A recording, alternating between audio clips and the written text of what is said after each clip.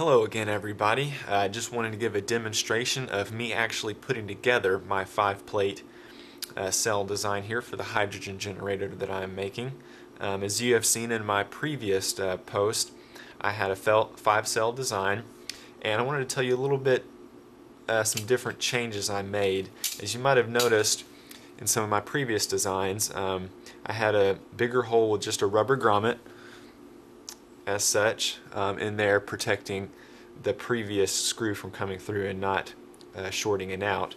While I was testing it, I noticed that the rubber grommets were actually preventing the spacing of the cells between each other. I wanted them a little bit closer, and I could not do it with those, so I decided to cut little sections off of everywhere that there was a grommet to make sure to get rid of the grommet for one, and to make sure that it wasn't going to touch one another. So that's a little bit different. These two holes are just existing from where I bought the plates, and I have drilled and tapped that one out for a 1/4 stainless steel bolt. So without further ado, just wanted to show you how this is put together.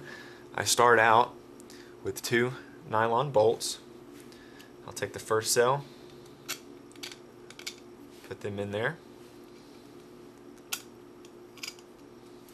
flip it over,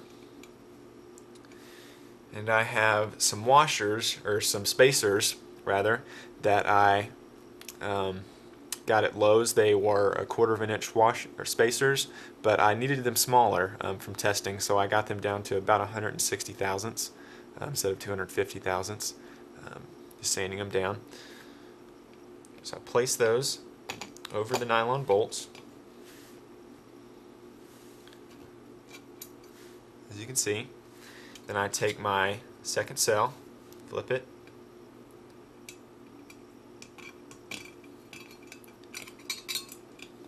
place it on there, as you can see. Now I'm just going to repeat this by placing the spacers in the next cell. You can see the third cell there. Okay. Again, more spacers. Okay, now this fourth one here is a little bit different. Because I have 5 plates, I am needing to connect this one to the other plates. So I cut a little notch out, if you can see here, of that top, so that when this is in here and it's together with this plate, it's not mashing things up and being problematic with my spacing. And so go ahead and put that on there. And because of this right here, I'm going to go ahead and connect with my wire here as best as possible I can here.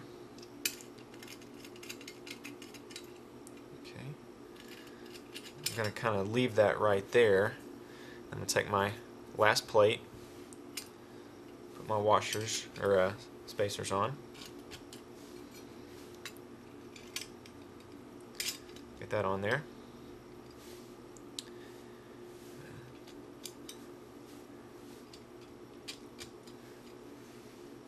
and I will tighten everything up with just 2 nylon bolts.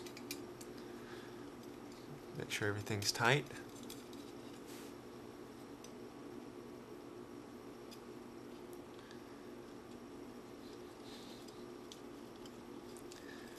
Get that tight there. Okay. Now just kind of up close, as you can see. Over here's a better representation. The plates there and the spacers.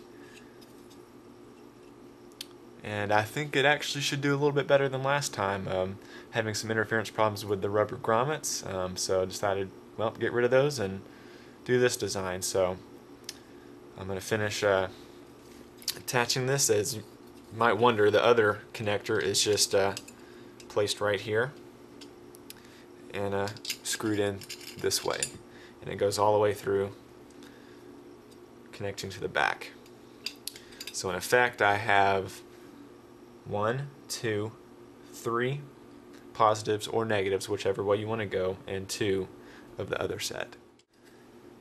Alright guys, back again. I just wanted to show y'all, I was having troubles with getting the wire to come out the top here like I had planned. I wasn't taking into account the thickness of these ring terminals that I was using here was actually bigger than the spacing that I'm providing for each plate. So solved that just by going out of the side here.